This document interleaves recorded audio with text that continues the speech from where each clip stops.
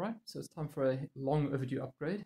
The existing computer, which I'm trying to use to render YouTube videos or videos for YouTube and other channels. Well, let's just say it's almost 9 years old and it was a $100 CPU when it was purchased, so it's rather slow and out of date. Very hard to upgrade. DDR3 SATA only on the motherboard as example. You can't put a fast chip in there really. Anyway, so let's start off with this one. Okay, the package weighs 447 grams, so just under 1 pound, I think. I think that's 452 grams or something. It's for a pound, or just under half a kg if you're using metric, like the rest of the world. So it's at about 125 mils, that's 5 inches.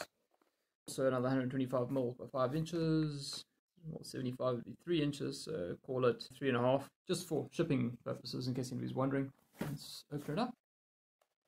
And this is the non-X version, so basically the slowest one that you can buy and the cheapest one.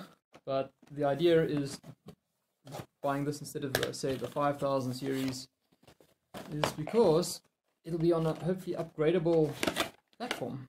So what do we get in the box? There is the installation manual, the actual CPU, which is the expensive bit, some packaging, and inside more packaging looks to be the included cooler. So you get a cooler, you don't have to buy a cooler. It also uses this one here. The non-X version uses 65 watts, which is quite useful if you're trying to keep the heat down and the power bill down. The top, yeah. You can take the top or the bottom off, so that's not good. Okay, so that's the thermal paste, don't touch that. It's normally protected by this, keep your fingers off there. Interesting, it only goes the one way. Doesn't really matter, I suppose. Let's have a look. And you got a sticker and the CPU. There's the expensive bit. Let's just maybe put it upside down on here, in case you're wondering what these things actually weigh. It's about 291 grams for the cooler and fan. It's quite a beefy fan by the looks of it. Let's have a look. What's that? 5.5 centimeters from the base to the top of the fan. And then with the widths, we're looking at about 110.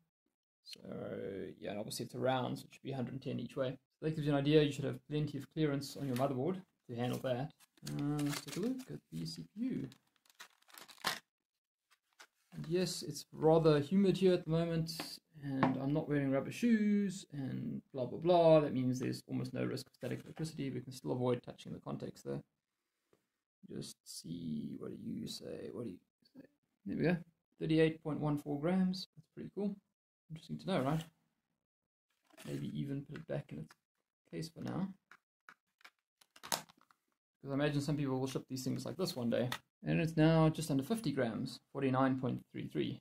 Pretty sure they will get shipped like that once they're second-hand and much cheaper. Yeah, the reasons are to get a platform that'll last. It's going to be the AM5 platform, which is the new platform.